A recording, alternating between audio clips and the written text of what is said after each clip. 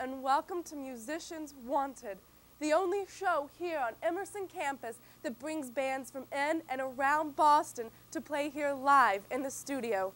I'm your host, Jenny, and today we're fortunate enough to have a band who not only has unique lyrics, but sounds just as fun. Please welcome Mailbox, starting us off with No Elbows.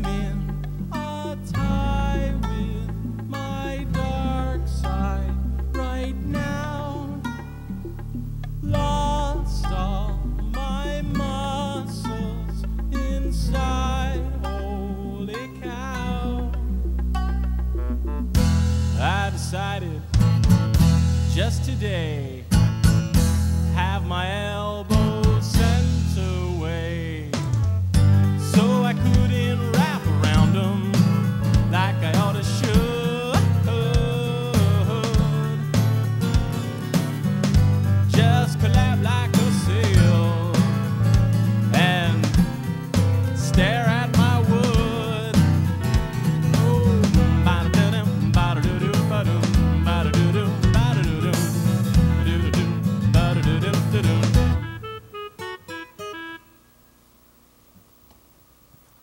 Thanks a lot. Now, please don't leave your seat as we go off to a break, and we'll be back with more of Musicians Wanted here with Mailbox. Go for a mouthful, go for the fun. Cool, go for cakes. For everyone, just one stack is what it takes, and it's go for cakes. Open wide, stuff your face. There's always room for more gopher cakes. Empty the box, then reload. Eat those gopher cakes till you explode. Exercised lately? Till you explode. Thank you.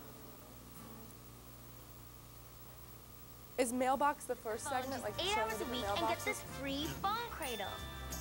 Use it 12 hours and get a speakerphone. Use it 15 hours and get this cool headset. Or stay on the phone 20 hours a week And get a pasty complexion. flabby body, and a great new nickname at school. Exercised lately?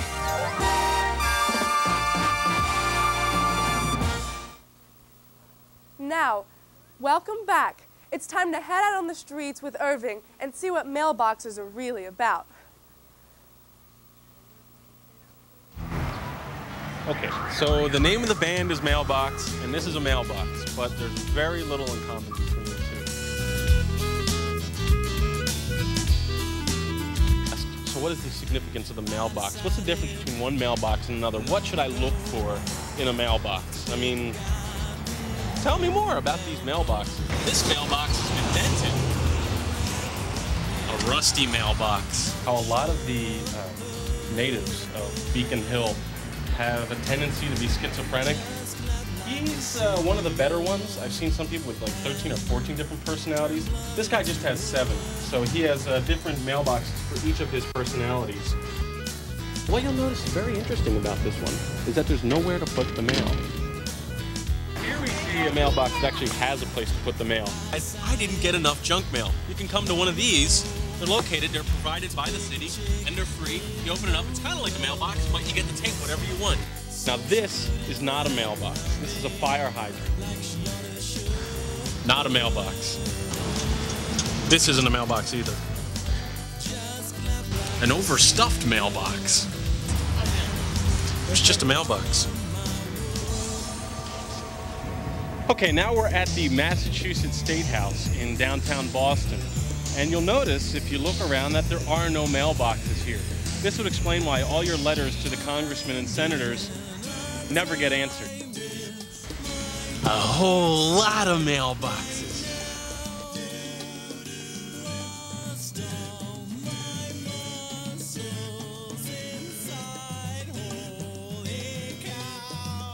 Uh-oh. Post office people are here. We better get out of the way.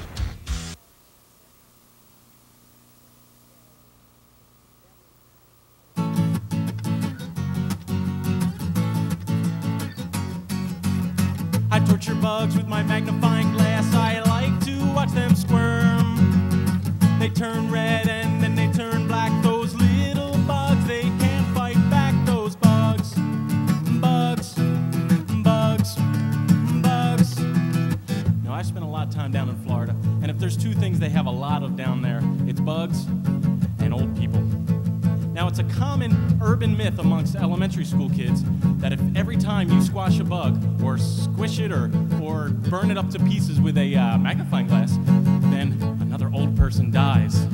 It should come as no surprise, as it's no coincidence, that Florida also has the largest population of insect farms, sponsored by, you got it, retirement communities. But don't get me wrong, the bugs aren't happy about this one bit. Gramps attracts bugs cause he smells funny. They're waiting for him to croak.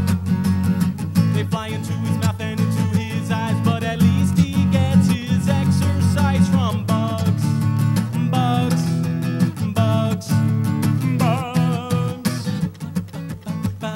Where are you, goddamn bugs? I'm gonna smack your asses left and right, I tell ya. I paid good money for this place. I don't need no stinking bugs flying around. Drive me off the wall. I swear I'll get you if it's the last thing I ever do. You're gonna get it now, pal. Ha ha ha ha. You messed with the wrong bugs. Oh yeah, you did. Now I stick bugs to my walls with pins when they're not even dead. I laugh when they try to escape, then I stick them to my face with tape. Oh, bugs, bugs, bugs, bugs.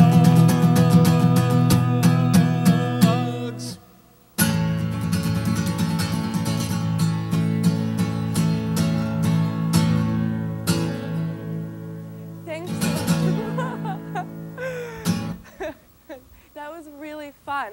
Thank you. Is that a legend from your childhood, perhaps? Oh, well, I can't give away all my secrets, but yeah, you know, there's a lot of urban myths and legends around, and I try to delve into them and find out more about what's going on with the youth of today. That's And, great. It's all about getting in touch with the kids, you know? Yeah, it's really delightful. Well, listen, if I wanted to find your music, where would I go? Well, I have it in a few stores around town, but the best place to check it out, you can hear samples of it in MP3 or real audio format at our website, which is superpickle.com.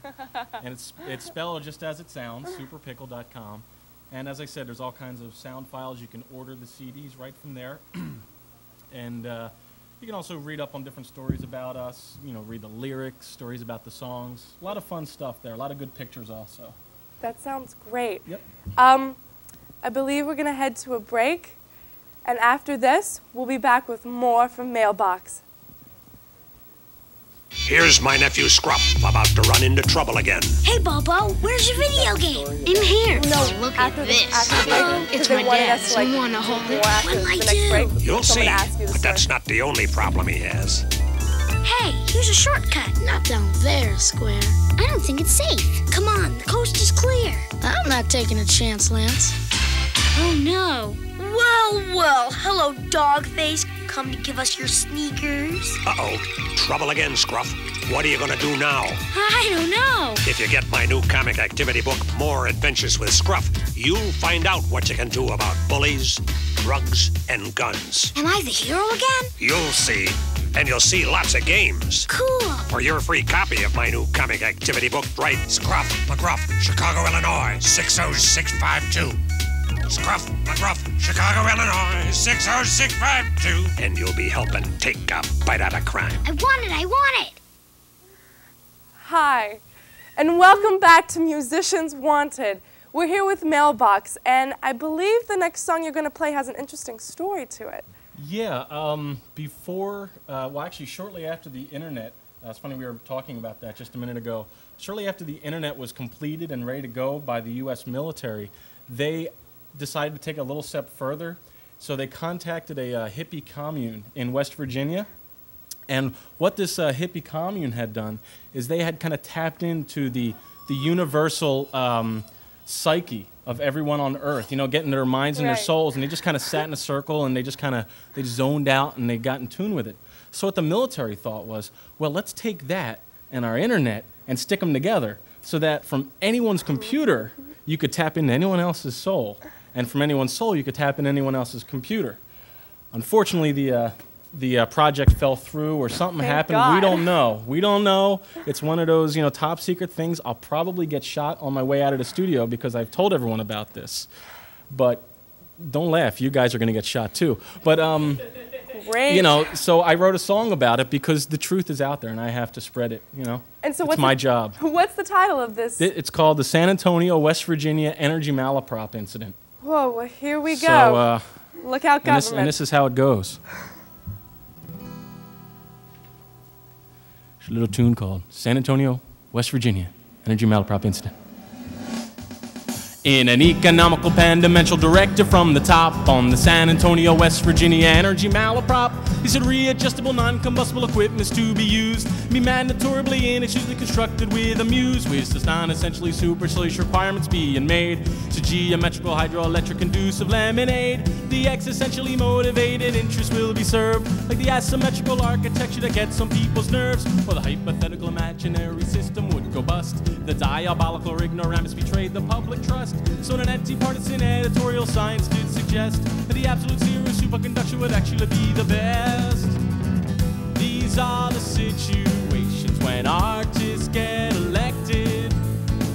Some subtle fluctuations in just what gets protected. There'd be rivers on the sun, mountains on the city. Nobody to get anything done, but it sure would be pretty.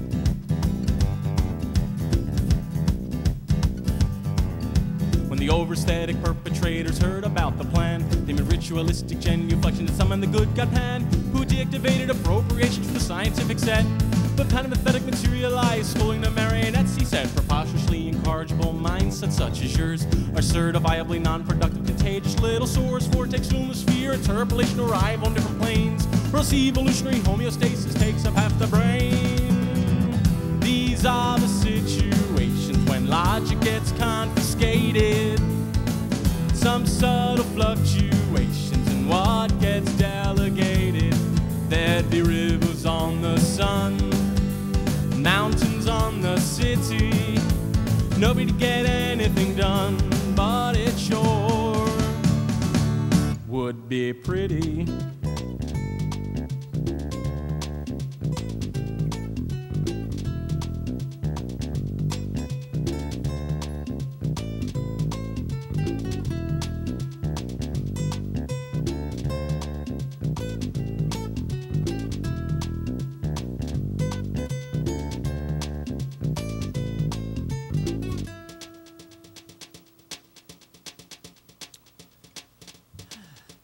Their educational malnutrition was noticed then and there, as psychosomatic efflorescence appeared out of thin air. So a diplomatical ingenuity consortium met to fool their quantum physics crocodilic solution to the role.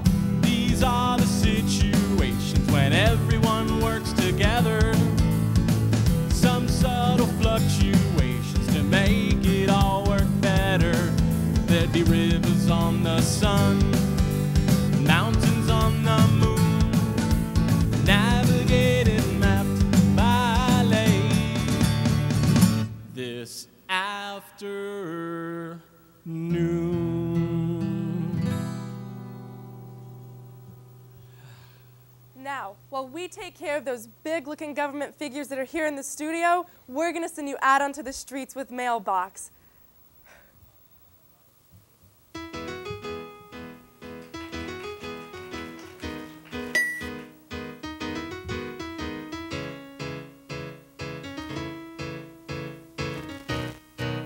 I picked up playing organ when I was really young, just because I just wanted to play something.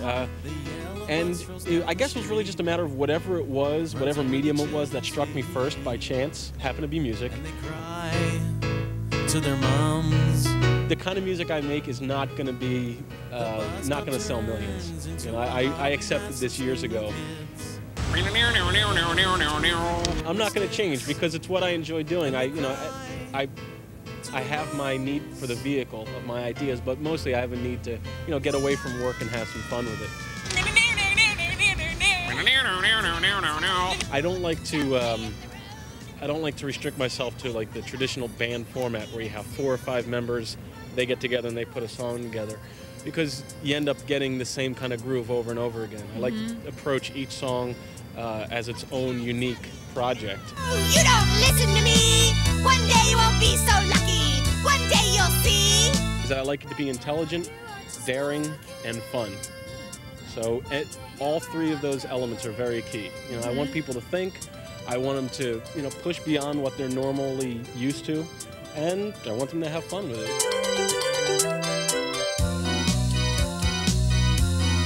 I recorded completely at home. I had, my own guitar. I used a computer-based recording and sequencing program, and then I mastered it. I didn't do the mastering, but basically everything from production to recording to mixing, I did that all at home. Was that so tough to comprehend? People just, the internet community, if you will, are pretty tight. When they find something they like, they tell all their friends about it, and that's really where I've been getting most of my feedback. So I'm probably going to be focusing mostly on that.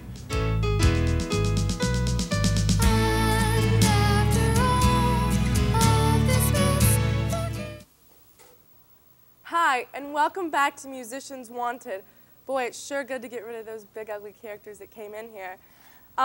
Listen, I want to know where you're headed and what you're doing right now.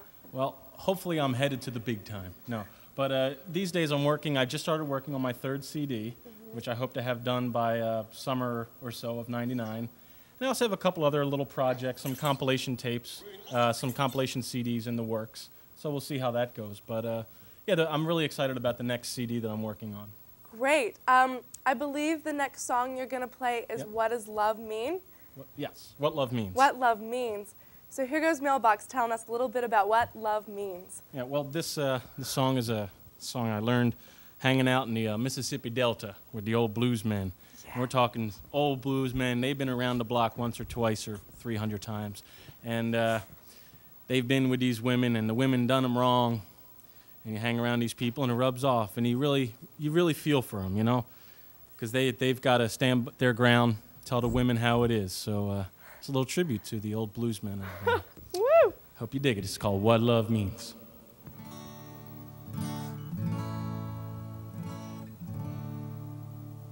Well, I know what love means to you, and I know what love means to me, but they are more different than you may think, 'cause I just don't love you that way. You just wanna have my lifelong company. You just wanna have my little babies. Well, I just wanna be left alone. Is that too tough to see? But if you wanna make me happy, you can just get on your knees. Then I will love you. Oh, yeah. Well, I know what love means to you, and I know what love means to me, but they are more different than you may think. Well, 'cause I just don't love you that way.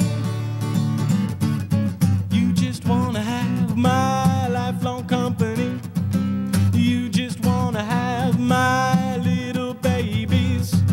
Well, I just wanna be left alone. Is that too tough to see?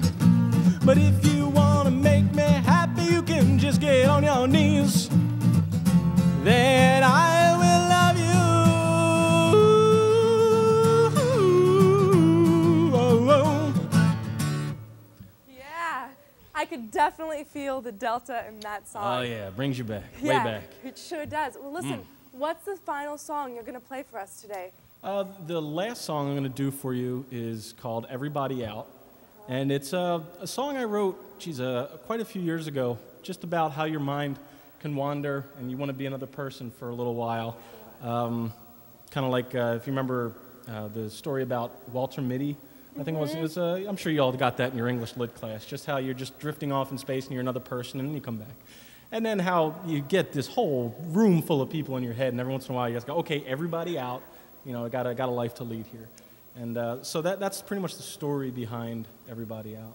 That sounds fantastic. I'd like to thank you for coming in today. My pleasure. It's been a lot of fun having you. And I'd like to thank you, too, for joining us. This is Musicians Wanted, a National Broadcasting Society venture. If you have any questions about us, you can check out our webpage on www.emerson.edu/NBS. Until next time, keep listening to music and keep having fun.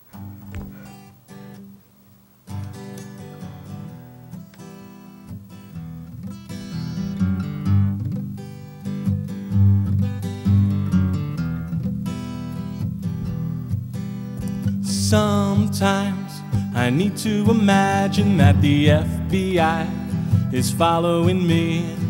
Guns and bugs and darkest shades, pig Latin codes on walkie-talkies. Oh, sometimes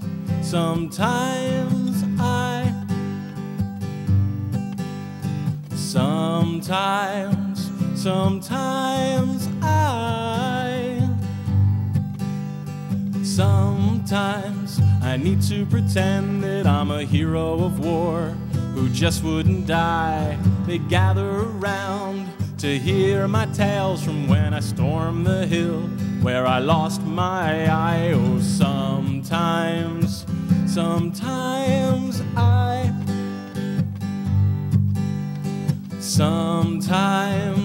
I need to dream.